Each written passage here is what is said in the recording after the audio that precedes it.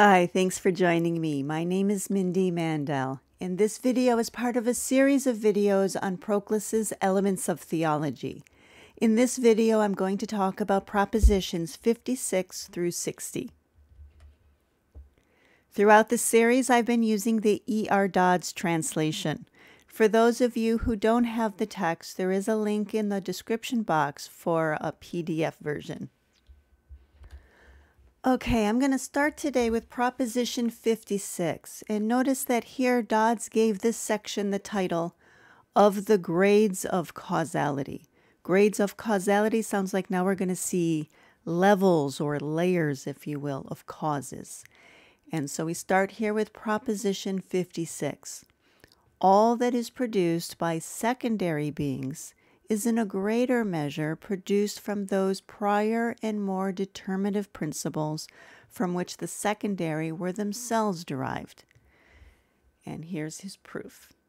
For if the secondary has its whole existence from its prior, thence also it receives its power of further production, since productive powers reside in producers in virtue of their existence and form part of their being. Okay, what he's doing here is he's really drawing from Proposition 7, which we've seen a few times already. Here again, as a quick refresher, is Proposition 7. Every productive cause is superior to that which it produces. And as we've seen before, there is this one very important section, this one very important sentence that we need to understand. That because the cause gives the product its existence, it must also furnish the power proper to that existence.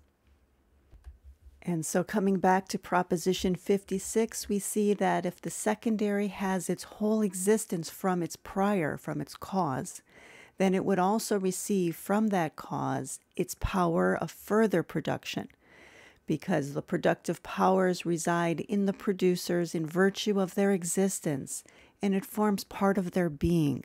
So the cause gives its effect the power to exist, and being a cause then, for causes, is part of their being. But if it owes to the superior cause its power of production, then to that superior it owes its character as a cause, insofar as it is a cause, and this is a character meted out to it from thence in proportion to its constitutive capacity. If so, the things which proceed from it are caused in virtue of its prior, for the same principle which makes the one a cause makes the other an effect. And if so, then the effect owes to the superior cause its character as an effect. So what does this mean? Well, imagine we have three terms. We'll just call them A, B, and C. So A causes B, which in turn causes C. Now, when A is functioning as a cause, then in relation to that, B is the effect. But if B also got the power from A to be a cause in its own right, then it would be the cause of C. What he's saying here is that C could not be an effect unless A had given the power of being a cause to B. And so even though B is a cause of C, A is even more so a cause of C. And so the conclusion of this first paragraph is that the effect owes to the superior cause its character as an effect. Now Proclus is going to take it even a step further, and I want you to keep that same image in mind of A being a cause of B, which is a cause of C. He says, it is evident that the effect is determined by the superior principle in a greater measure. So not only is A ultimately the cause of C, but it's a cause in a greater measure than was B. For if the latter has conferred on the secondary being the causality which enabled it to produce, if A gave B the power to be a cause, then it must itself have possessed this causality primitively, And it is in virtue of this that the secondary being generates, having derived from its prior the capacity of secondary generation. But if the secondary is productive by participation, B is a cause by participation in A, then the primal is a cause primitively and by communication, then the latter is causative in a greater measure, inasmuch as it has communicated to another the power of generating consequence. And so he's saying here that A, as the highest cause in that chain, is a cause in a greater degree than the later causes in the chain. Okay, going on to Proposition 57, this one states that every cause both operates prior to its consequent and it gives rise to a greater number of posterior terms. So here's that same proposition again. Now when we get to the corollary to this one, we're going to see that Proclus uses the good, the intelligence, and soul as his examples. So I use them here as well.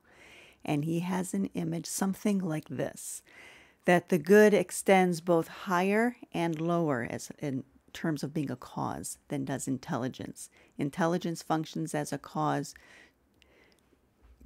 to a lesser degree than the good, but to a greater degree than soul. And soul is the cause of fewest things.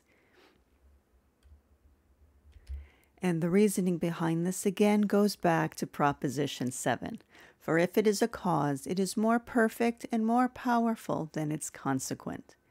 And if so, it must cause a greater number of effects. For greater power produces more effects. Equal power would produce equal effects, and lesser power, fewer effects. And the power which can produce the greater effects upon a like subject can produce also the lesser, whereas a power capable of the lesser will not necessarily be capable of the greater. If then the cause is more powerful than its consequent, then it is productive of a greater number of effects.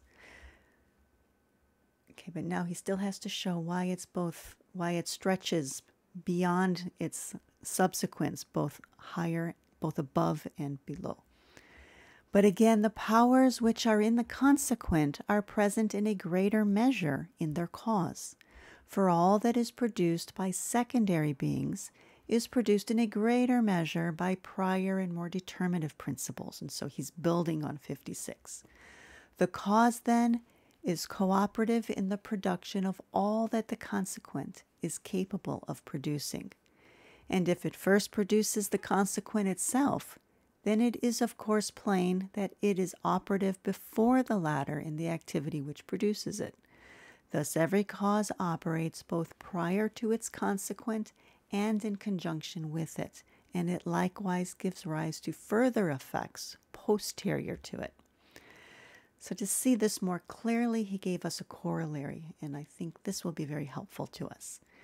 He says that from this it is apparent that what soul causes is caused also by intelligence, but not all that intelligence causes is caused by soul. Intelligence operates prior to soul, and what soul can bestow on secondary existences, intelligence bestows in a greater measure. And at a level where soul is no longer operative, intelligence still irradiates with its own gifts things on which soul has not bestowed itself. For even the inanimate participates intelligence, or at least the creative activity of intelligence, insofar as it participates form. And so we see the intelligence can continue to function as a cause even when soul no longer can. And again, what intelligence causes is also caused by the good, but not conversely. For even privation of form is from the good, since it is the source of all things. But intelligence, being form, cannot give rise to privation. And so what he's showing us here is that the good is the cause of everything, whereas intelligence has a bit less of a scope than the good, and soul an even lesser scope than intelligence. Now, Proposition 58 is a natural result of Proposition 57. All that is produced by a greater number of causes is more composite than the product of fewer causes. And this would make sense if something has as its cause the good and intelligence and soul, then it's more composite than something that only can look to the good as its cause. Okay, so the argument here, for if every cause gives something to that which proceeds from it, then the more numerous causes will bestow more gifts, and the less numerous fewer. So that of the participants, some will be made up of more participated elements, others of fewer, in virtue of their respective procession from more or fewer causes. But things made up of more elements are more composite, and things made up of fewer of the same elements are less so. The product, then, of more causes is always more composite, and of fewer causes less so. For what the latter participates is participated by the former, but not conversely. So notice that the effects that would fall at the top or bottom of this diagram have fewer causes than things that would fall in the middle. And so, therefore, they are simpler. The things that would be in the middle that are caused by soul as well as intelligence and good would then be more composite. And so now we're going to continue building. We saw that 57 followed from 56, 58 built on that, and 59 is going to build on what we were just looking at. Because those circles were at both the top and the bottom, then 59 is what follows. Whatever is simple in its being may be either superior to composite things or inferior to them. And I think this one is pretty easy to see since we just saw it in that diagram. For if the extremes of being be produced by fewer and simpler causes, then the intermediate existences by more, then the latter will be composite, which we just saw. While of the extreme terms, some will be simpler as being higher, and others as being lower. But that the extreme terms are produced by fewer causes is plain, since the higher principles both begin to operate before the lower, and they extend beyond them to things which the lower, by remission of power, are precluded from reaching. For the last being is, like the first, perfectly simple, for the reason that it proceeds from the first alone. But the one is simple as being above all composition, and the other as being beneath it. And the same reasoning applies to all other terms. Okay, I want to wrap up today's video with Proposition 60, and here we're bringing in the idea of power. Whatever principle is the cause of a greater number of effects is superior to that which has a power limited to fewer objects, and which gives rise to parts of those existences constituted by the other as wholes. Okay, let's see what his case is. He says, if the one is cause of fewer effects and the other of more, and the fewer form a part of the more numerous, then whatever is produced by the former cause will be produced also by the latter, but the former is not productive of all that the latter produces. Okay, this is, the way it's worded is a bit confusing. When we see former and latter, we want to think metaphysically former and metaphysically latter. But what he's actually saying here, former is in the one he mentioned first. So that makes it very confusing. So let me plug in soul and intelligence so that we can see something concrete. This is just an example, but I'm going to plug that in to make the sentence a little bit easier to understand. So he's saying that if soul is cause of fewer effects and intelligence is the cause of more, and the fewer form a part of the more numerous, the things that soul causes form a part of the things that intellect causes, and the things intellect causes are more numerous, then whatever is produced by soul will be produced also by intelligence. But soul is not productive of all that intelligence produces. And so continuing with this example then, intelligence is therefore the more powerful and comprehensive. For as consequent is to consequent, so is cause to cause, considered relatively. And that which can give rise to more effects has greater and more universal power. But this means that it is near to the cause of all things, and what is nearer to the cause is in a greater measure good, because the good is that cause, and that's Proposition 12. The cause of more numerous effects is therefore superior in its being to that which produces fewer.